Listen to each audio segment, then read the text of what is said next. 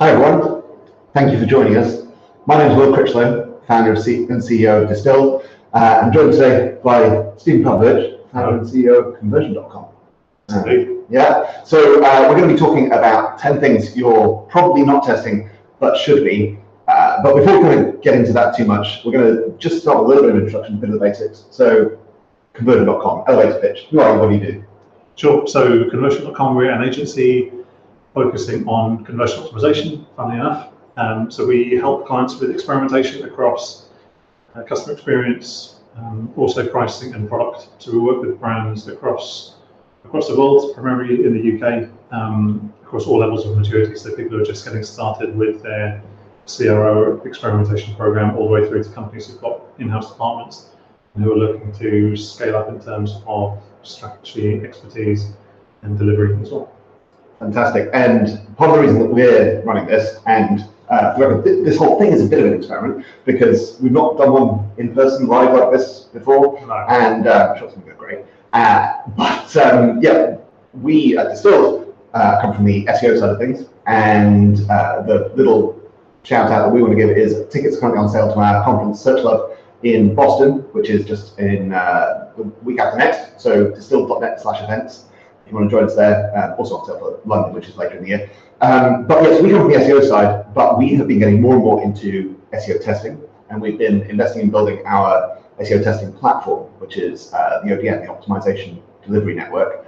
And so yeah, we're running SEO tests, and all of these things are starting to kind of come together. We've been learning from the methodology, like the way you guys have been building hypotheses and all this kind of stuff on your side, and it also overlaps because we're getting to run tests where we do what we call full funnel testing, which is where we get to collaborate on stuff. So we can test conversion rate impact and SEO impact independently and together, and see what the net impact of all that stuff looks like.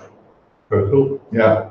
So we're going to chat through some stuff. There's a bit of structure, but we're also probably just going to talk some nonsense as well. I guess I did just want to quickly at the beginning outline. I think most people are probably familiar with how you guys kind of implement your tests. Yeah. Because you're generally, I guess, running this stuff client side. So you want to do the really quick version of that? Yeah, sure. So we are focusing on experimentation typically on our clients' websites.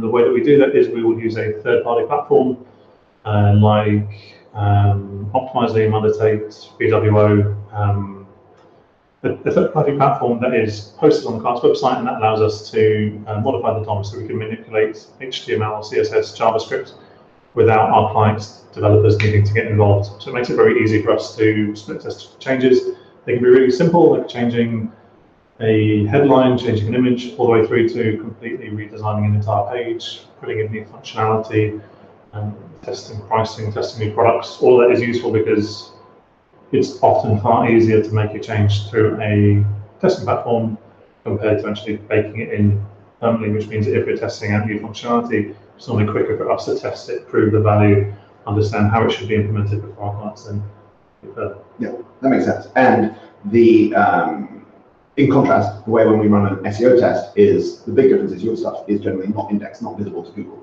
Yeah. And so we're making changes server side, and that's what our platform enables us to do.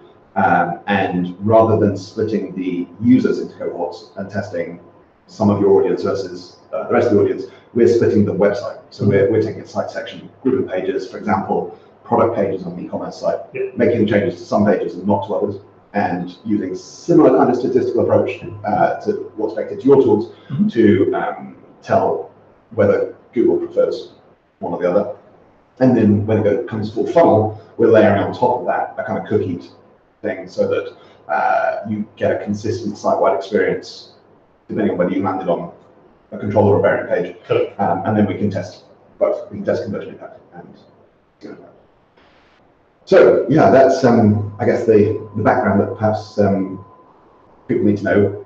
What we thought we'd get into before we get to the headline 10 things you ought to be testing is like, how do you go about building successful tests? And so this is stuff that we relatively new to us, and that we've been learning from some of the stuff you've been talking about. So how do you start? How do you think about that stuff? So for us, the first thing that we spend quite a bit of time doing with our clients, if we start with a new client today, for example, the first thing that we'd spend time doing is understanding what their what their goal is and what their KPIs are, which sounds very obvious. It sounds kind of trite, but actually, when you dig into it, the goal that a client comes to us with is often different to the one that they should be optimizing for. So if suppose they're an e-commerce website, they might think that their goal is to improve the e-commerce conversion rate, for example. But actually, when you dig into it, you can see that they might have a revenue target for the business that they're looking to hit. And yes, the conversion rate is going to be a key part of that, but it's not necessarily the one and only thing that they should be focusing on. So we might need to break it down in terms of, should we be looking at revenue per user or AOV, conversion rates, other factors? Should we be focusing on profit instead of revenue, for example? Mm-hmm. So understanding the goal that we want to achieve is key. Obviously, it kind of goes without saying, but actually most people miss it. And so we find that it's kind of the kind of thing that you want to get right from the start, as opposed to backtracking 6 months down the line. I mean, we're super used to that side of things because we have people coming to us with everything from we want to rank for this word to we just want more traffic. Oftentimes the things people say they want from search are even further removed from the real business goals. So I think that's some things. And then from there, so once you know what you want to test, if your goal is to come up with the concepts, obviously you want to understand what is stopping you from achieving that goal, what is affecting the current performance of that KPI. Typically, it's going to be a combination of two things. One, you need to look at your website or the digital experience, so it can cover the website, email, push notifications, whatever. And on the other side, you've got your customers, and you need to understand both of them. So you need to understand how the website is performing, where the opportunities are, and be able to prioritize that effectively. And you need to understand your customers in terms of what's stopping them from achieving their goals. Is it that they lack motivation? Is it that they lack the ability? Are there other factors at play? Mm-hmm. The way to do that is obviously with quote-unquote research, but then it has to be validated with the experiment. So that will give you enough of the data and insight to come up with a good idea. Mm-hmm. Typically, the next stage that we would then talk about is refining the ideas, because often people have a tendency when they're coming up with an idea to test, they think, okay, we're going to do a test on the shopping basket, and all of a sudden everyone starts to kind of pour in their ideas for things that they want to test, and you end up with this kind of hideous, conflated, multiple different hypotheses. Yeah. You come in with this kind of weird mess of a test. In fact, what you want to do is come up with a hypothesis. So what are we trying to prove? We think that the reason customers aren't converting from our shopping basket is because of X. And whether we're going to test that, like a lack of trust or something like that. Yeah, exactly so. And then you come up with, as we put it, the boldest experiment you can for that, delivered in the simplest way. So getting the balance right between the two. Yeah. So typically we talk about things like the best next test. You don't want to come up with the perfect test, because typically doing something like that would involve a huge amount of work to get there. Instead, you want to see if this is where we are today, and that's where you want to get to. Let's do a test, one step in that direction. There's a value to speed, but you don't want to trade off the boldness of it, because you might fail to measure it, you might not be able to test it. Because obviously going from here to here is going to take up a huge amount of resource, but if you're only going from there to there, then you can do that 10 times over, and then you can see which experiments work and which don't. Whereas if you place all of your bets on one horse, you're gonna risk the broader success of the program. Yeah, that makes sense. And how do you balance up? So one of the things we do is we think, obviously, our kind of industry on the SEO side has less of a history of validating, because it's been hard to do. Yeah. And so there's a lot of, this is partly where some of the problems in SEO come from, the kind of snake oil reputation, all that side of it, and also the kind of dark arts element to it. But nonetheless, we essentially are going, okay, we've got some theoretical reasons why we think this should work. Information retrieval kind of theory, that this will make our page more obviously about the thing that we're targeting, whatever. We'll have some that are based off the maybe best practices or urban myth. So I guess all those things are on a spectrum from validated best practices to some guy said sometime, and that probably includes also like official statements from Google, which necessarily won't take the face value either. So we've got all that kind of stuff, and then we might have prior experience, or we saw this on this other place. How do you think about, for example, suppose your customer research is coming up with a particular challenge? How do you then go? How do you get from the challenge to the to the solution? To all the hypothesis. Yeah, it's a really good question. So it's that is where it's, I guess, more art than science, I suppose, because you're absolutely right. Like, you can use customer research to determine why people are behaving in a certain way or what's stopping them from converting, but to then take the leap from that to come up with a solution, because obviously any one problem can have hundreds of different possible solutions, and some will be really crap and won't work, and others will work really effectively. That's definitely the challenge. In terms of how we do that, I guess it's based part on experience and part on creativity. So I guess for us, we have a framework that we use to approach experimentation, where that essentially takes care of a lot of the structure and the rigor behind experimentation. And that means that because that is all neatly ordered, it means that we can then invest a lot of time in the creativity in terms of coming up with the experiments. Typically, we find that we've got a few different ways in terms of how we approach ideation. But one of the benefits that we have is because we all work in one office, it's very easy for us to collaborate very closely and often to take ideas from completely different websites. So we will, they won't let me forget it, but when we first started working with UNICEF, I made an analogy between their website and their gaming website. Funnily enough, charities and gaming websites are, on the face of it, pretty dissimilar, and I don't know quite how they took the analogy at the time, but actually there are some real similarities. The same way, we'd look at any kind of subscription website, whether it's SaaS, food, or in this case a charity, or gaming, anything that kind of wants to drive that ongoing customer behavior. There are a lot of similarities between them. And so that's the other advantage we can take, which is rather than looking at your nearest competitor to see how they do it, we've got experience working with wildly outside that. Exactly, and that's when you can start to come up with pretty interesting ideas. We encourage people to be pretty, I guess, bold and interesting. Like, you don't want to make a kind of tiny little tweak to an element and cross our fingers and hope for the best. We want to do impactful changes, and so sometimes that can be like, what if?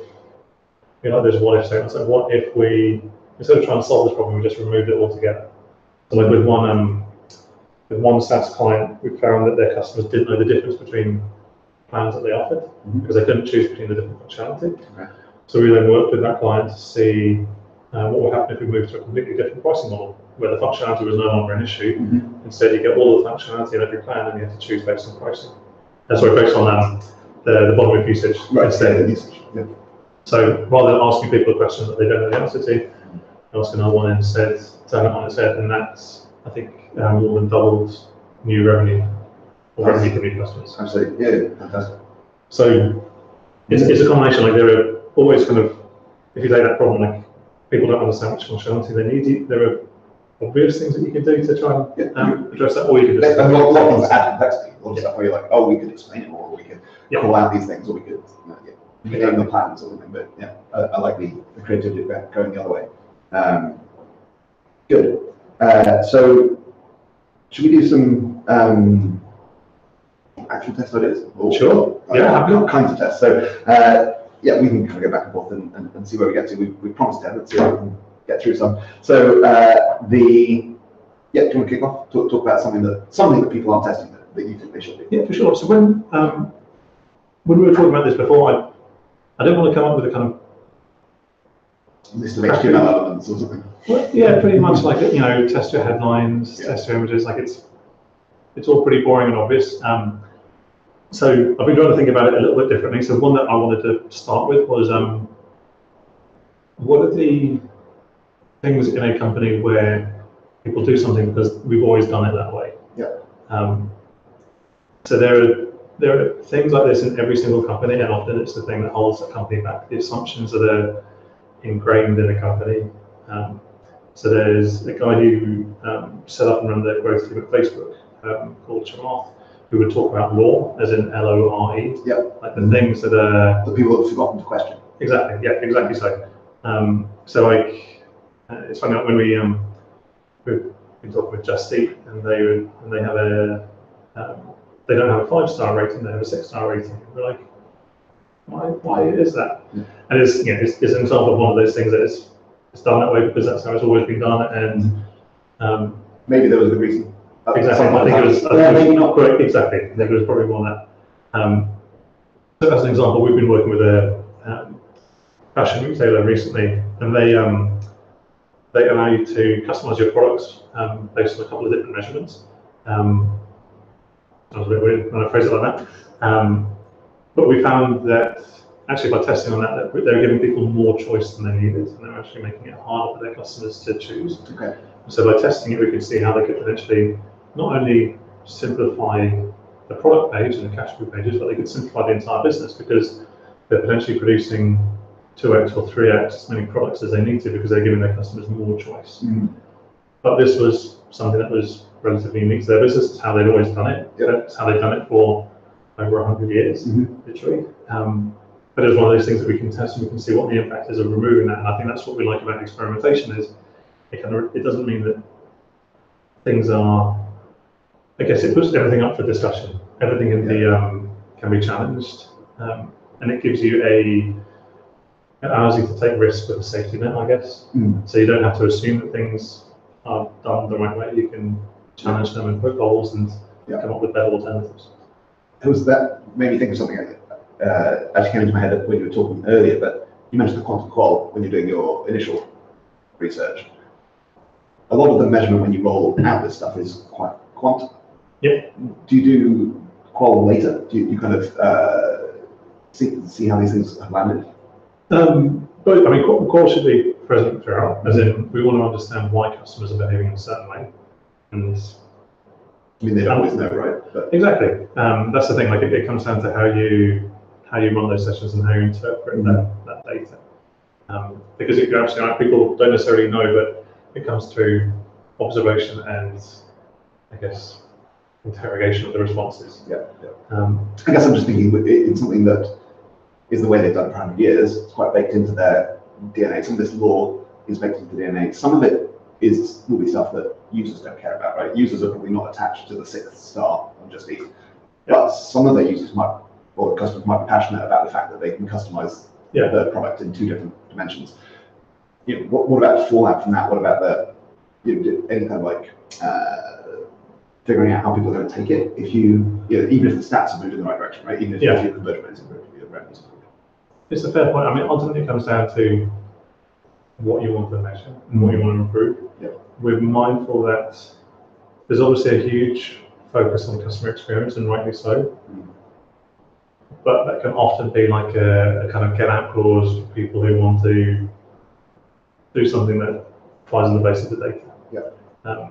So we believe that yes, there are ways to kind of gain certain metrics and to drive them in a certain direction, but we'd always look to see ideally that the long-term metric, the better. As in, if you can focus more on lifetime value than a in-session event, for example. Essentially, people clicking on a button or something. Yeah, exactly. I think it's kind of similar on both sides of the fence because we have to be mindful of the. You could do some shady tactic that might get you ranking Google really short term. Exactly. And it's same with like a dark pattern on your side, I guess. Okay, so the first one I wanted to mention, which is kind of obvious, I guess, from the background and the intro, is just headline SEO is a thing that people should be testing, but they're not. Headline as in like H1 tags? No, I just mean I think like my first overarching point was SEO is a thing that people are generally not testing, but they generally should be. It's not possible on every site's website to test the impact of changes to search performance. But I think a lot of the times when you're able to test, in other words, when there's enough traffic to be able to get statistical significance, those same people could, in theory, be testing from an SEO perspective. The exception being some of the kind of B2B SaaS kind of things with too few pages. I was going to say, so where we're relying on a certain number of users, presumably you're relying on a certain number of pages based on a similar template? So we test on per site section. So so it's pages of a similar template. And but our main rule of thumb is that if you've got a site section which is comprised of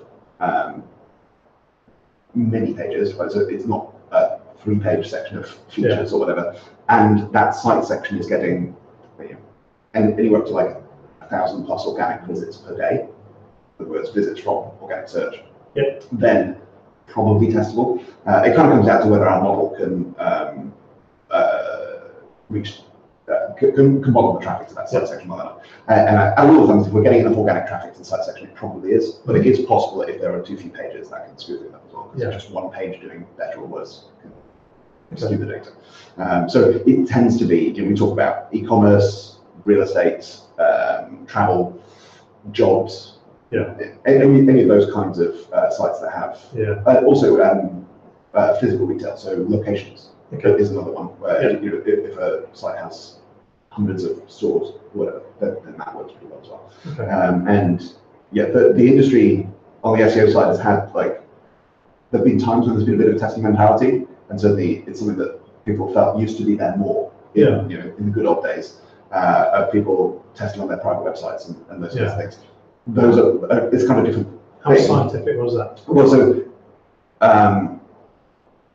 not generally, but that's not to criticize it, right? I think it's probably the equivalent of some of the kind of qualitative research that you might do on your side of things. It's like it generates anecdotes rather than data, but it does at least give you. It's better than nothing. You know that something changed. You know that something moved.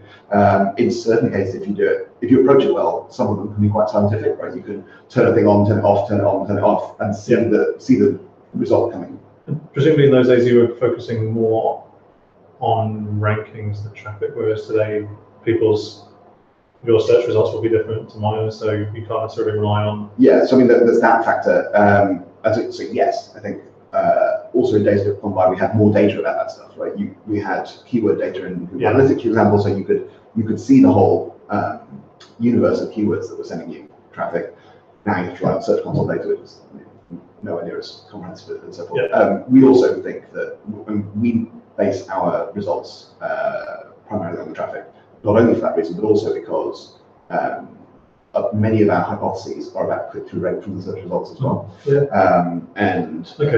modify the title tag. Exactly. And if you think about paid search, think about how much of the effort in a paid search campaign goes into tweaking the advert, and how little of a traditional organic search campaign goes into tweaking the organic advert, if you like.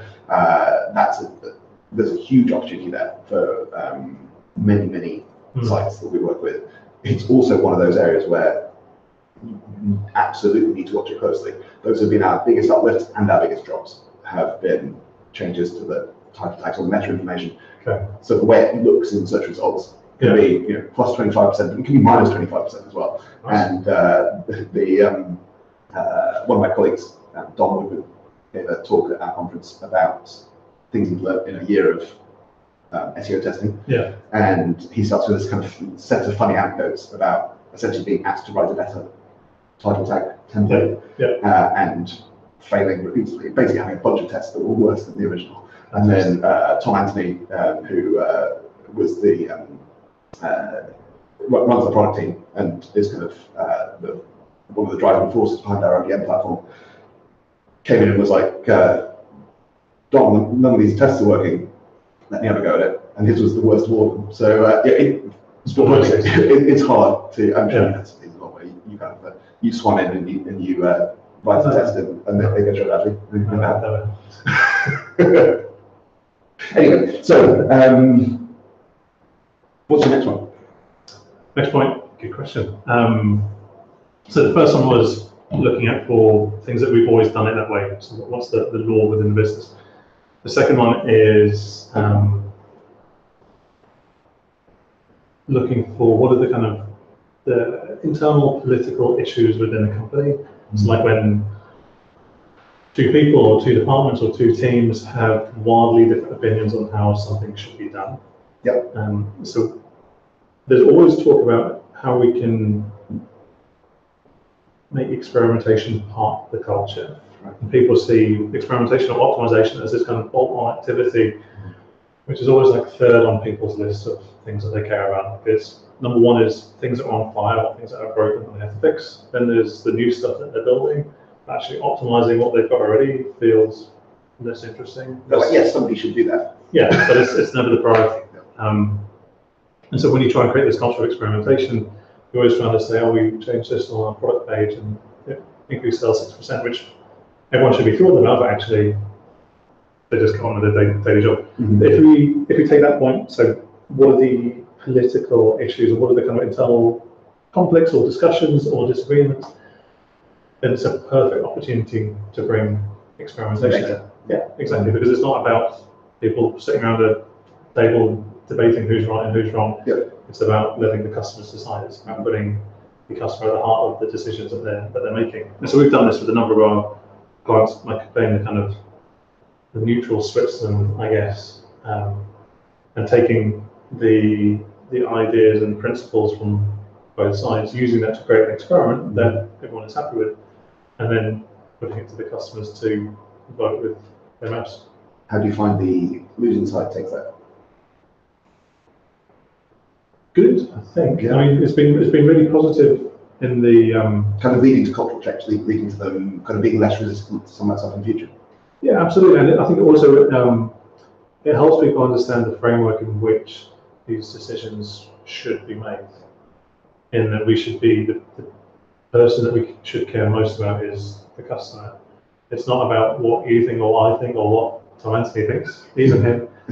It should be about the customers and what they respond to, and I think that's always one of the challenging things about experimentation to accept. I'm sure you see it in SEO as well. There are the gurus who will have their theories and they like to say...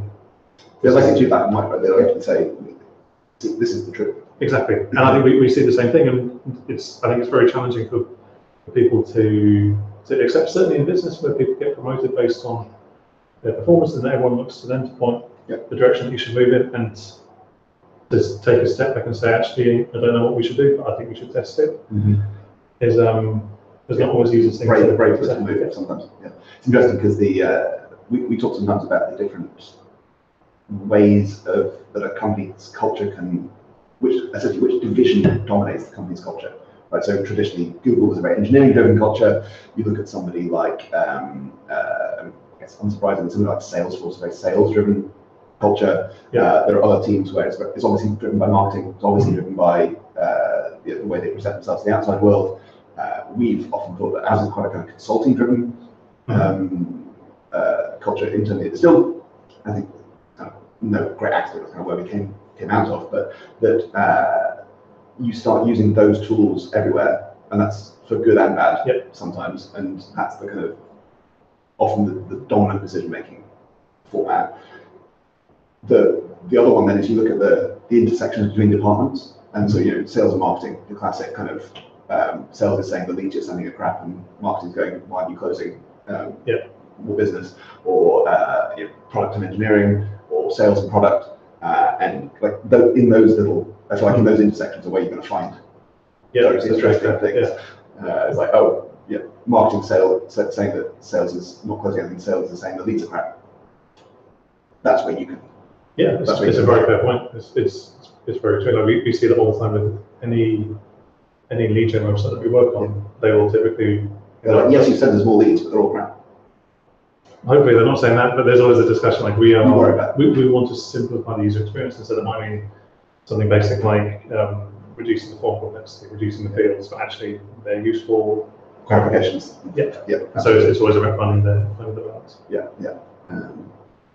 A side note on that is I think it's a very human tendency to shy away from those points of conflict, but actually that's where some of the most interesting stuff in the business is happening, I think, and you actually need those people to get in a room and push it forward rather than I think it gets dysfunctional if they just kind of retreat into their own. Yeah, absolutely. As soon as you get a kind of consensus decision by its nature, it will water down any idea, any concept, and the value is in the extremes.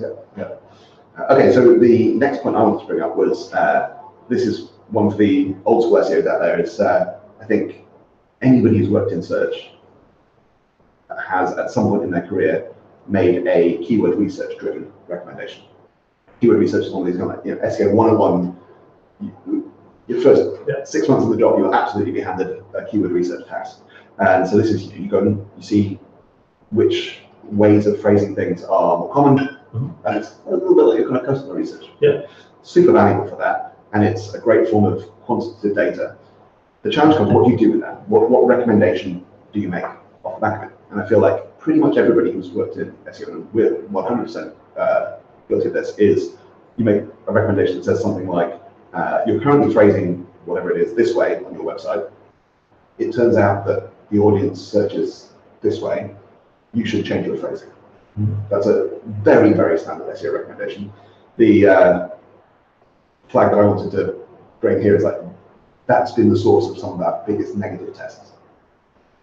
And so, an example, I think the one we used an anonymized one, because one of the biggest ones, people don't like talking about negative tests. So this is an analogy, it's a made-up equivalent of the real test we ran.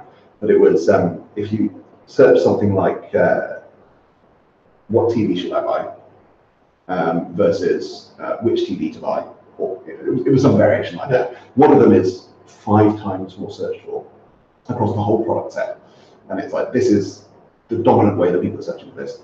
You, the customer, right now, the client rather, are phrasing it the other way. Testing changing that was a minus 25% organic traffic to those pages. And there's a few reasons for this. It's not necessarily that the original data was wrong. Oftentimes, the more searched for phrase is also the more competitive phrase. Right? So you're moving from dominating a smaller niche to being a small fish in a big pond. It may harm your click-through rate. So the less searched for one may actually be the more compelling one to see the search results page. And also, this goes back to the not provided problem. You have no idea what it's doing to the rest of the universe of keywords. Keyword research, by its very nature, tends to look at the dominant search patterns. But there's this huge long tail of other ways that people search for roughly the same thing. And sometimes by moving to the dominant search pattern, you cut off some of the long tail because you're removing extraneous words, you're phrasing it in a very kind of specific way. And so obviously in any given case you have to dig in to find out why that happened. But we found that it's more like writing a better PPC title than it is about keyword research. Keyword research is very valuable for understanding what pages should you have, where are you missing content, all of those kinds of things, but it's not a great way of writing title tags. That point, makes sense. Which is sometimes controversial, but I mean it's great when you have a test and you can see the actual data and see the results. Yeah, for sure. In an academic sense, it's even good if you've got a negative test. It also doesn't necessarily always make all the stakeholders happy, but at least you know what not to do. I think it makes perfect sense, because I think when we see it as well because there'll only be a fraction of people who are running those experiments, and everyone else through the dartboard, and they might be minus 25 or they might be plus 25 or somewhere in the middle, and they don't know where they are, where they could be. I want to mention, if anybody wants to ask us any questions, we're going to try and take a few questions in a minute. So if you can do that either on the YouTube chat or at Distilled on Twitter, and we'll collate a few of those and see if there are any good ones. Number 3? Go ahead. Sure. So the third idea that I think most companies should be testing is the product itself. So one of the most interesting experiments we've been running recently is helping a client of ours decide what product to launch next. This is a well-known brand, typically with a 12-month lead time to create any product. So it involves a lot of market research, a lot of focus on creating the right version of the product, so the best product at the right price and so on. A lot of focus on the marketing and refining the entire product proposition, and then rolling it out. And then after all of that, after 12 months worth of work and however much investment, a week later or 2 weeks later, they find out whether they were right or not, whether the last year was a waste of time or not. Absolutely. And so what we've been doing with them is essentially saying, well, there's a better way that you can do this, which is to use experimentation, unsurprisingly. So with them, we've been working to A/B test essentially what would be a fake product on their website, because they get a lot of traffic, and we can measure the click-through rate or the enter basket rate for a fake product. Because suppose you've got 3 ideas for a new product, and you can only launch one of them. If you create an experiment. We've got 4 variations. We've got control, new product 1, 2, and 3. Then you can test all of those 3 new products. You can expose it to a small percentage of your audience, and you can see what the click-through rate would be. It might be that you get 1%, 2%, and 10%, and you know which product you should be launching, as opposed to gambling, rolling the dice, spending a year working on a new product, and then realizing that you picked the wrong one. And back to your bold hypothesis, in this example, are they quite similar things? Are these variations on a product, or are these entirely different? It can be whatever. It can be whatever you want. So in one of the tests we've done recently has been variations around the theme. So which kind of product combination is going to be the right one to launch? I'm talking very deliberately to avoid name that. Can't talk about this one. But. Actually, I mean that's for another reason as well, which is that people are always hesitant to do this kind of experimentation. They feel like, basically, isn't that a crappy experience for the customer? Like you're showing them there's this product, and as soon as they add it to the basket, you say, sorry, this product is coming summer 2019, something like it's a bad customer experience. To which we would always say, well, what's the worst customer experience? Like annoying a small or mildly frustrating a small section of your customers for a week, or spending the next 12 months of your time and resources into building the wrong product. It's much better to do a test like that and create a product that people love and want. Than what's your favourite landing page when they click on that? The fake product. So what, do you have a call to action there, or do you explain what you're up to? There are a few different ways you can do it. You can say it's coming soon. I know the Guardian are really good at doing this sort of testing. And they will be a bit more transparent, as you probably expect them to be, in terms of well done, you test. Yeah, exactly. Other people will say, this product isn't quite ready yet, but give us your email address and we'll tell you when it is, that sort of thing. So there are different ways you can address that. Okay. We'll keep cracking on. The next one I wanted to talk about was a more technology-oriented one. So websites are increasingly reliant on JavaScript. And this is a very good thing. You can get a much richer user experience, and that's great. And it can range anything from an old school kind of progressive enhancement through to a website that actually doesn't work without JavaScript, all the way to something that looks much more like an application, just a server of the web. And alongside that, Google in particular, but all the search engines that have kind of said, well, we're going to need to understand some JavaScript to understand the modern web. And they're in varying stages of kind of maturity of that. There's been various workarounds over the years. Google in particular has got quite a long way ahead. And they've recently been talking about how Googlebot is headless Chrome and is now the latest version of Chrome and all the rest of it. And what we're seeing though is that even if it works, even if your JavaScript is getting understood by the search engines, it can still be a negative factor, or rather, it can still underperform a website that has the same content delivered straight into the HTML. And again, there's various hypotheses or reasons why this might be true. And I think one of the 2 main ones I have, one that we know to some degree is true, is there is a delay. So Google's kind of explained a little bit about how this works. Is Googlebot will come and get your website, and then there is a later process that does the rendering, and that can be days later. And so if your website absolutely relies on that rendering process, then that content is not showing up for at least some period of time. And there's various reasons why that could have knock-on effects. So for example, if they're not discovering internal links for some period of time, it could mean they're much slower to call your website, much less priority getting passed around, etc., etc. If it's actual keyword-rich content is missing, it's missing for that period of time. That's one impact. I think there's also the possibility that there's just some ranking factor element to it. There's just humans prefer it if it's there in the first page load.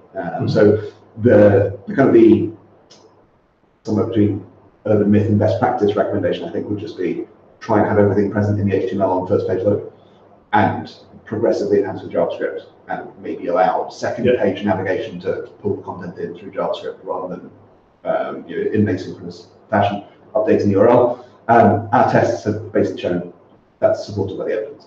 that it is we've seen performance uplifts from doing that. So is that something that people should test or just do? Well, I think this is probably where we start getting into the kind of full funnel end of things. Yeah. I think we probably need to test if it's a positive user experience on your site, then you need to know, is it worth it for the trade-off? Yeah. Because there are times when this can be a slick user experience, or there's reasons why. Also, I guess it's not.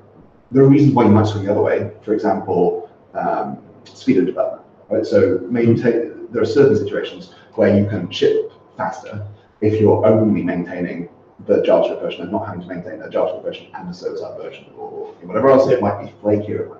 There's a variety of reasons why you might go one way. So what you want to do is quantify that. Okay. That drag essentially, and say is the uplift of the other bit worth the drag of that side of things. Yeah, it's a good point. I guess the analogy that we see is often when we're talking in those terms of this is what we think we should do, and that could be us saying it, or it could be our client saying we want to make this change. There's no point testing it. Good. Then the point that we come back with is, even if that is true, and you're making quite the assumption in saying that, but even if it is true, it's still good to know, like, if you make this change and it's positive, is it 2% up or 20% up? Because your entire strategy is going to be different. Yeah. And often it seems like we're just being sticklers for experimentation in doing that, but actually it has a massive impact on the strategy because it shows us what someone's customers. This comes back to the hypothesis thing. You weren't just throwing mud at the wall in the first instance. You had a hypothesis. If you validate that, you can make smarter future decisions. Yeah, exactly so. Good. You do your talking. I'm going to collect some questions. Cool. Might not come in. Sounds good. You do your next one. So the next experiment idea we've spoken about what are the things in your company that you've always done that way? What are the internal political issues or just discussions or disagreements in the company? The third was looking at what are the new products that you're going to launch and how you can use experimentation to inform that to help you create better products for your customers. The fourth one, we would look at essentially what are the biggest investments that a company is making. So it's one of the questions that we ask when we're kicking off with a new client is looking at what are over the next 12 months, 24 months, what are the investments that you're making? Is it in new product? Is it in certain marketing? Because we think that's what experimentation should focus on. It's essentially how you can use experimentation both to inform those investments, but also to prioritize them as well. So we don't think of what we do as, I guess, like tweaking a landing page. It's not about refining a headline or a call to action. It's about using experimentation to create better products, to inform and to prioritize everything that we do. So we can use experimentation to inform what a TV commercial should be, for example, whether they even would be justified. There's a whole world apart from testing individual elements on a website. Nice. I've got some questions. I'm going to do my one and then we'll come to those. So the actually almost overlapped into this one when I was talking about the last one, which is one of the common other kinds of progressive enhancement type stuff that goes on is a very common thing is content that is not visible in the first page. So it might be in the HTML, but it's in a tab or an accordion, like stand out, little plus button or a read more link, any of that kind of thing. For a legitimate reason, there's plenty of good reasons why you might have content. We're not talking white text on my background here. 3,000 pixels off to the right. No, those days are gone. But there's legitimate reasons why you might have content that isn't necessarily visible for the user when the page loads. The official line out of Google is as long as that's not abusive or manipulative, that's fine. But don't sweat it. The result of our testing is that's not the case. There are a variety. It's not always the case that it makes a difference, but we've seen neutral and positive impacts of essentially like expanding that accordion, opening up the tabs, taking out of tabs and just making it a longer scroll, removing the read more link and just having expanded straight down. And that's both in the case where it's, I guess the more obvious one, like the last point, is where that's actually loaded asynchronously. So the content wasn't in the HTML. it loaded by JavaScript when you pressed makes sense. read more. That kind of makes sense. Yeah. But we've even seen it in just the, it was display none in CSS until you clicked on the tab, and we've seen that have an impact. We've also seen it have differing impacts on desktop and mobile. And Google's line is that this particularly doesn't matter on mobile. We have seen a smaller impact there, but we have seen some impact. So who knows how this is going to evolve? And it seems like what often happens is Google's official line becomes the truth at some point in the future. So maybe they're moving towards this mattering less. Okay. But we've certainly seen that's kind of an interesting. Nice. Yeah, I like it. Yeah. Okay, let's do a question. So first of all, how do you go about split testing pricing differences? And I think this is kind of a procedural type question. So literally, how do you make this work in common shopping carts and that side of things? Oh, I see. Not like an ethical. No. I mean, that's an interesting question. Well, maybe we can touch on that. But the specific question is like, they need the price to be the same throughout the checkout and throughout into the cart, into the shopping cart. How do you handle that?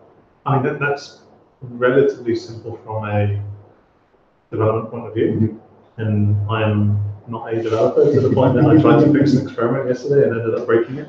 But you never did that, didn't you? No.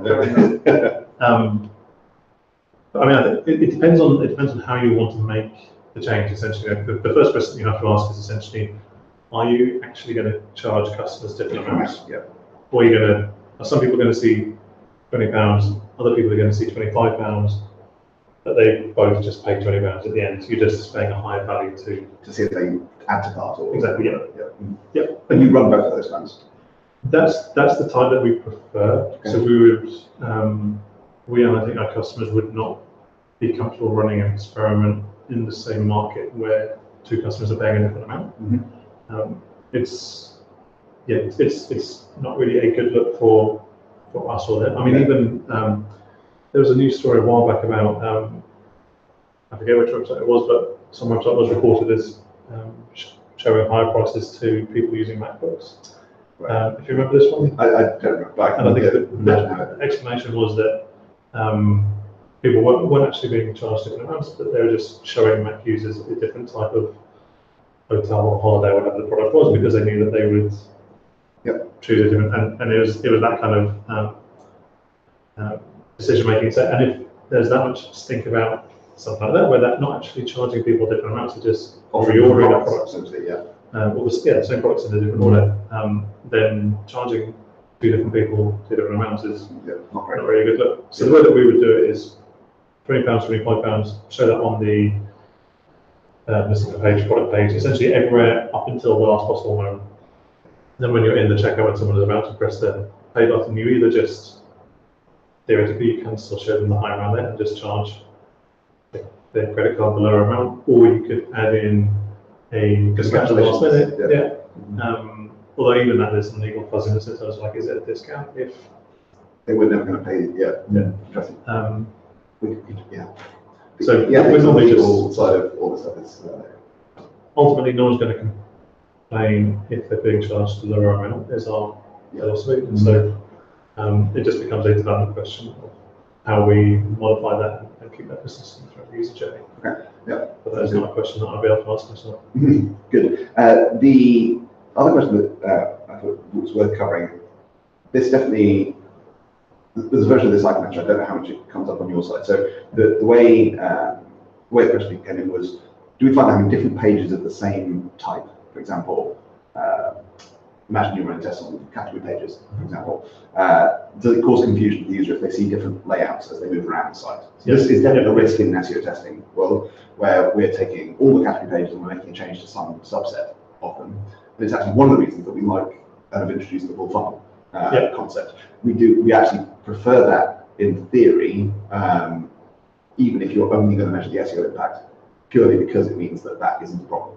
And the way that works is that we set a cookie on the first page you view, and whichever bucket you're in, you then get that experience site-wide. And because Google is stateless and making independent requests, Google sees variant on variant pages and control pages.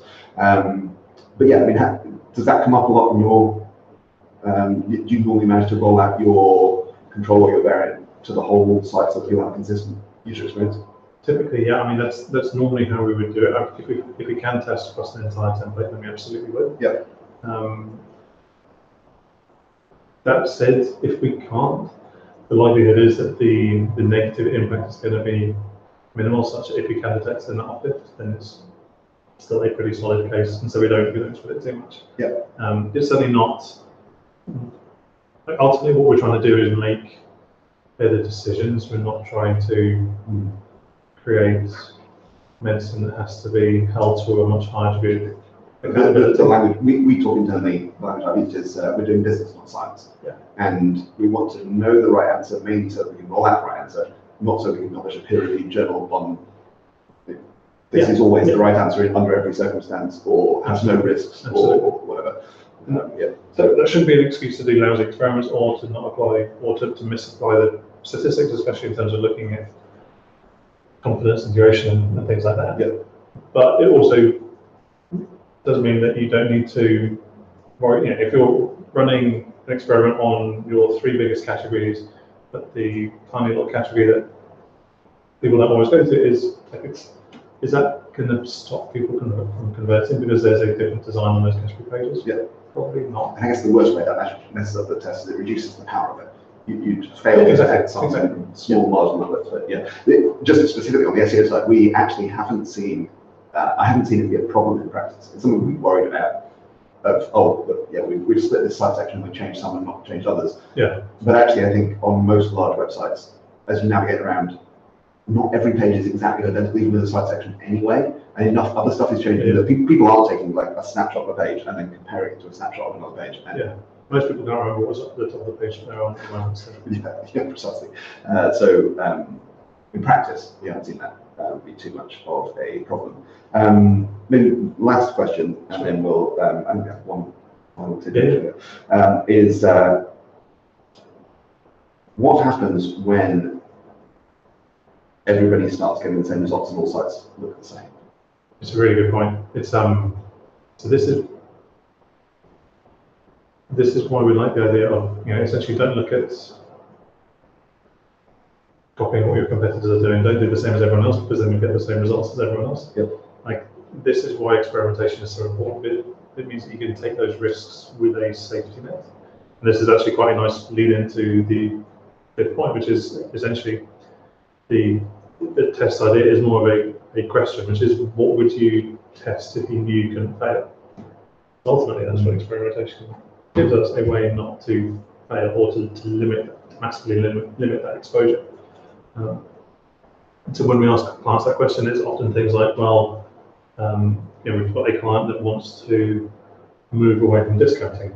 They've got a huge percentage of customers who are returning customers, who are used to getting an email. Wait for that, or they search their email for it, or whatever.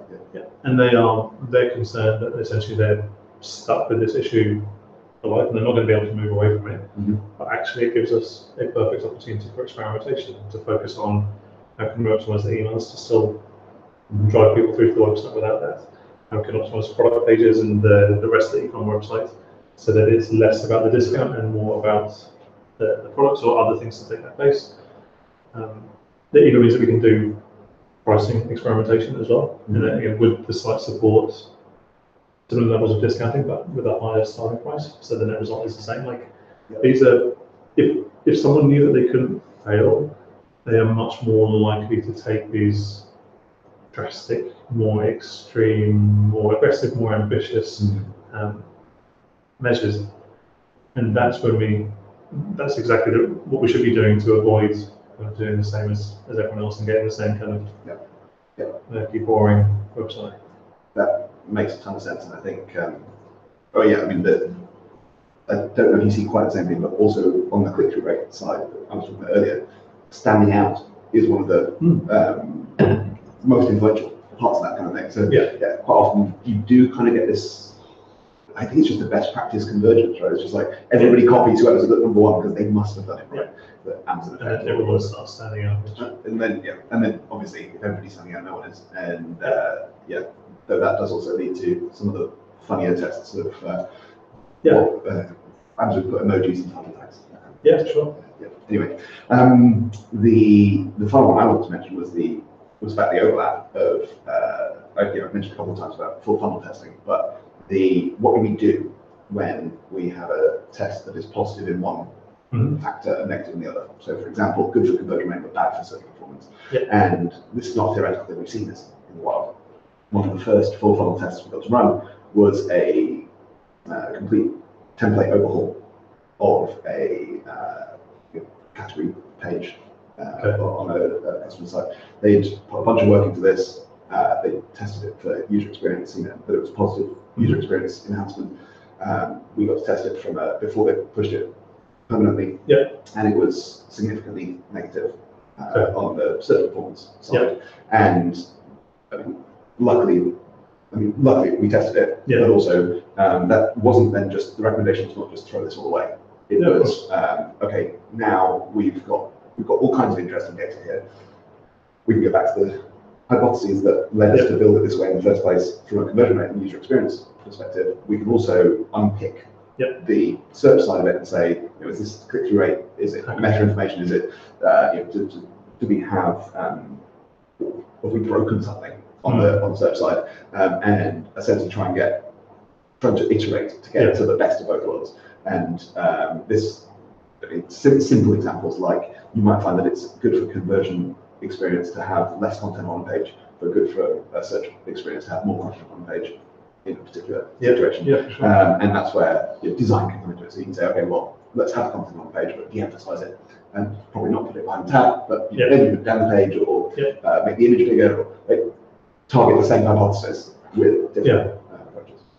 Presumably, I mean, when we talk about these sorts of topics, the assumption that I'm in personally is that Google or the search engine wants, like, their product is the search results, and they want people to the right website, essentially. That's not really some way of phrasing it. Yeah, totally.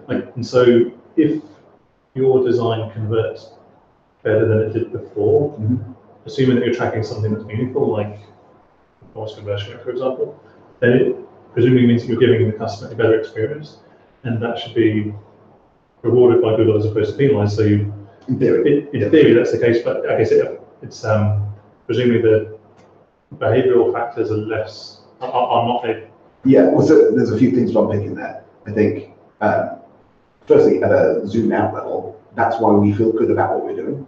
That's why we feel like SEO testing is a good thing, because we are actually aligning with, this is, the same reason I imagine you do. You're like, we've tested to see if people prefer product A or product B. They prefer product B, and we brought product B to market. Like, we've done a good thing for the world in some mission-driven type sense of it. We have that same thing. Like, we're helping people find. We're making this site genuinely better, so people are getting a better search experience. And yes, that's totally in line with what search engines want. So we feel good about that. There's a bunch of tactical reasons why it might not work that way in the short run. You could break stuff, right? You could miss out your metadata, or there's things that things the user cares about relatively little, but Google still emphasizes for a variety, or Google displays in the search results, or whatever else. And that's one way it can go wrong. Another way is that a lot of it is still kind of somewhat traditional ranking factors, and there is just this user experience thing, but there's a lot of open questions about how explicitly they're measuring it. We tend to think that it converges over. Is it Warren Buffett's quote about how in the short run the stock market is a popularity contest. In the long run, it's a weighing machine.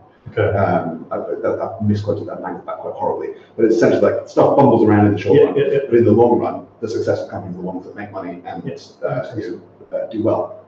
As a kind of simple thing, like Google is getting to rewarding the right things, but in the short run, it's still a blunt instrument that is making assumptions based on.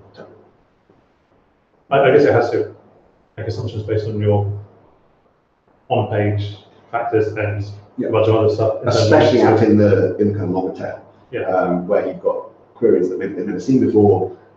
They don't have all that usage data to know what the right answer is. They're using a ton of heuristics and have to. So it's never going to be perfect, but we feel like we're aiming for the same. It makes perfect sense. Which is probably a good place to wrap up, I guess. Anything you want to put to the audience before how do they find you? Where do they follow you? What's the get from conversion.com?